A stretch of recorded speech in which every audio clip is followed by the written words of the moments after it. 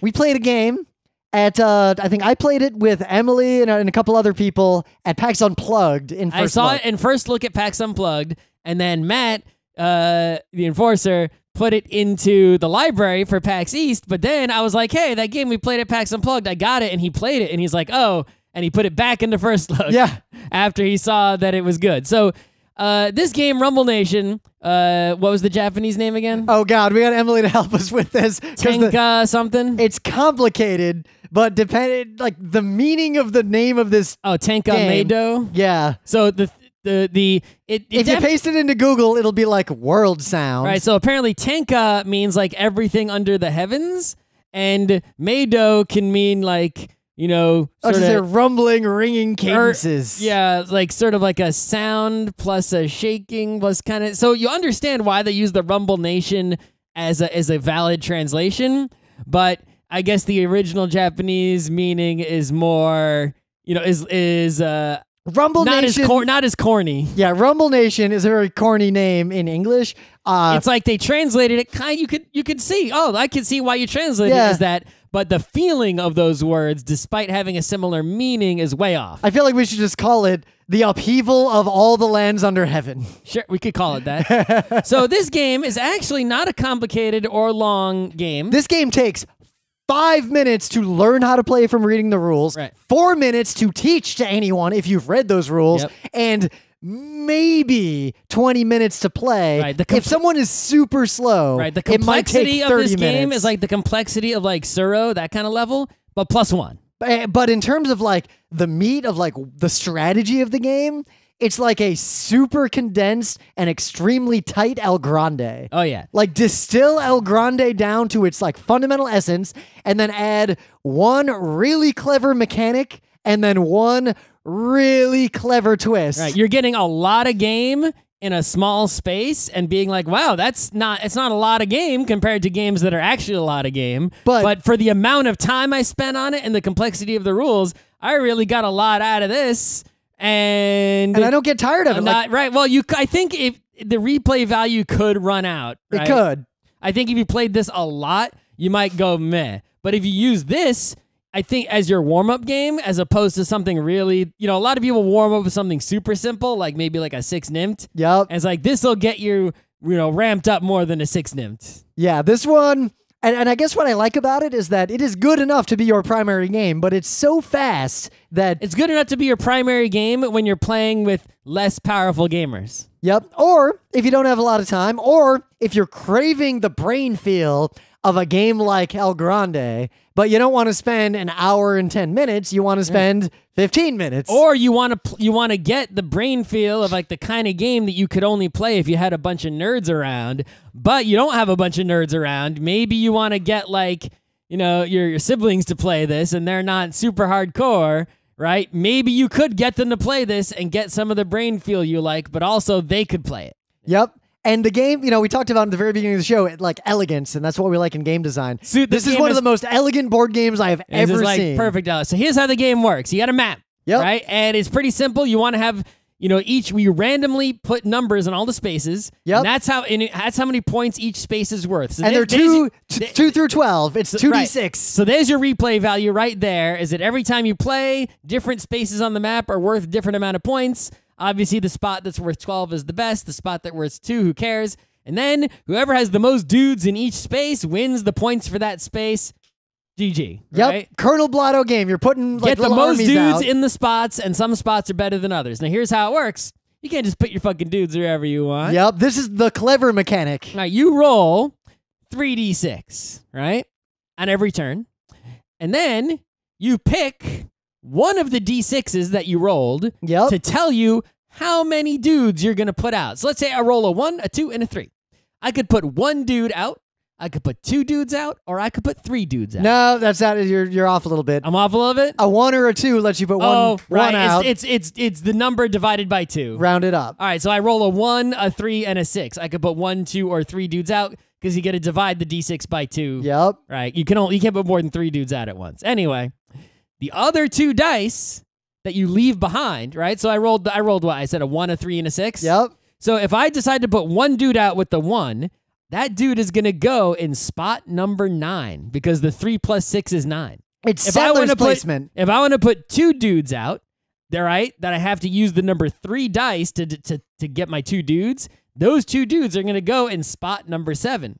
And if I want to put dudes, I want to put 3 dudes on the board. It's going into right? 4. It's going into 4. So not only does this give you an interesting decision, but also luck each turn of 3 possible moves. And you can do a re-roll, but you only get 1. If you re-roll and your roll sucks, well, that sucks. Right.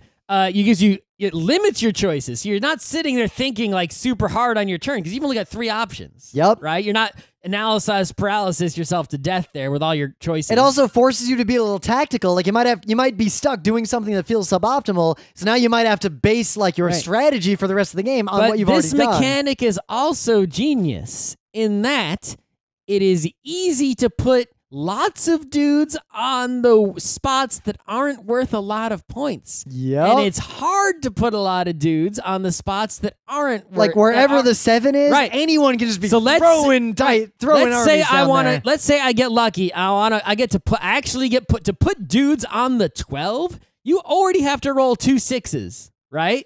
So I rolled 2 out of the 3 dice that I roll. 2 or 6s. I can finally put dudes on the 12 spot, the most valuable spot on the board, right? So almost no one can ever put dudes there. Because how often is someone in the game going to roll 2 6s out of 3d6 in the same roll? And then my 299 and Gone Shern Clever is just staring at me from the abyss. And then that third D is going to determine how many dudes I get to put on the 12. So it's like, all right, I'm definitely going on the 12. I'm using both of my 6s to go there, right? But my third dice is a 2, so I can only put 1 dude on the 12. Instead of doing that, I could have put 3 dudes on like the 7 or the 8 or whatever it came out to. And you got a pile of armies, so their turns are real quick. Like just go. Yeah, you keep going until you put all your dudes on the board. Obviously, putting your dudes on the board last means that you have more information on your turn. So whoever puts all their dudes on the board first gets a slight advantage, and in terms of tie breaking.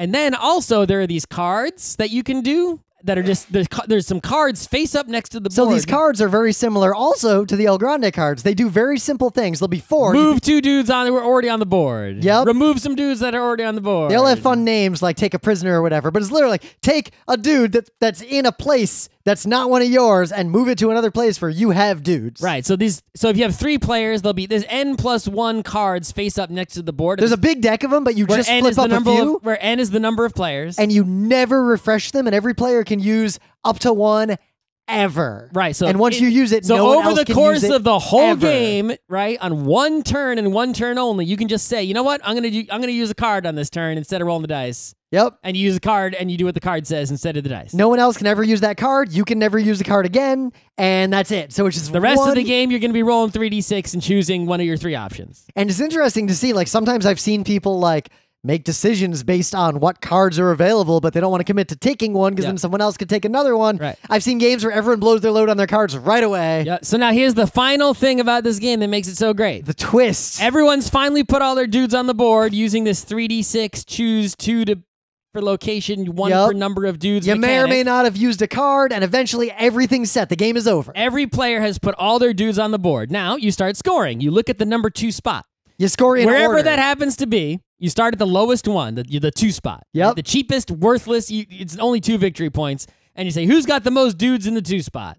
It was Rim. He's got the most dudes in the 2 spot. 2 points. Whoop-dee. Rim gets the 2 points. Congratulations. But every space that is adjacent to the 2 spot, right, where Rim has at least 1 dude already, will now get reinforcements from the conquered 2 spot. Yep, general supply. Right. So if I win the 2, and the 2 is next to, say, the 4 and the 3, or maybe the 12. Yep. And I have at least 1 army hanging out. If you don't have any dudes in those adjacent spots, then you don't get any reinforcements. right? But if you do have at least one dude in the adjacent spot, you're getting reinforcements. So you might want to win the 2 because it's in the, like on this map I'm looking at on the screen right now, the 2 is in the middle of and adjacent to 5, 6, and 12. It has 3 adjacencies, so you could get a ton of reinforcements. And this cascades. So if you win the 2, you put some armies in the 3 that's next to it. If you win the 3, you keep putting armies out. Right. So if, like, let's say the 7 and the 8 are both adjacent to the 12, and you win the 7, it cascades into the 8 and the 12. Yep. And then you win the 8, it because you got the reinforcements from the 7, that will cascade even more reinforcements into the 12. So assuming you have at least one guy in the 12. So you've got to keep you had to put at least one in the 12 via dice or card at some point in the game. Otherwise, nothing. So you got to keep all this in mind while you're playing, and the combination of 4 random cards come up, rolling the 3d6 every turn, and the placement, much like in Settlers, when you just randomly put the tokens out instead of following a pattern. That's why the game has so much replay value. You can't come into this with a set strategy. No. You got to play the dice that you roll and just make the optimal move each turn. But you also need to have, in order to make that optimal move, you need to have the vision to see how the board will score with all these reinforcements that do not appear at all until the end game. Yep. Right? And so you got to be like, okay, you can look at the board and it looks like you're really weak somewhere. He's only got one guy. It's like there are like 6 reinforcements probably coming into that spot. They're adjacent. They're winning 3 adjacent spots to that. Yep. And you have to be able to visualize that end game cascade every turn when you're making your decision about, I guess not in the early turns, but in the late turns where it matters more. You need to be able to visualize the cascade to make your decision about where to put your guys.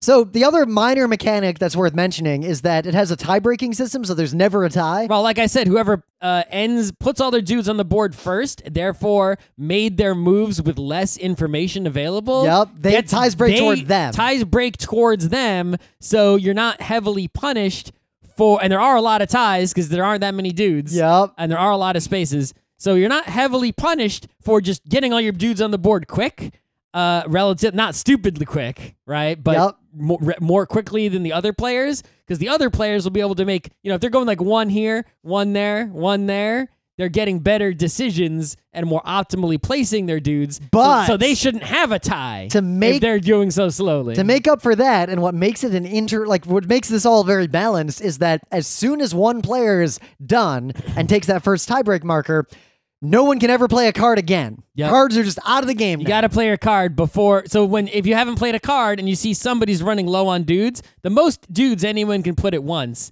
is 3. Yep. Right? So if someone has 3 or less dudes, or 4, close to 3, like 4, 5, or 6 dudes left, then you might want to play a card real soon before they eliminate cards from an option you can use. But this game, I would say it's something that if you regularly attend conventions or play board games, it's almost a must-buy just because it's so quick.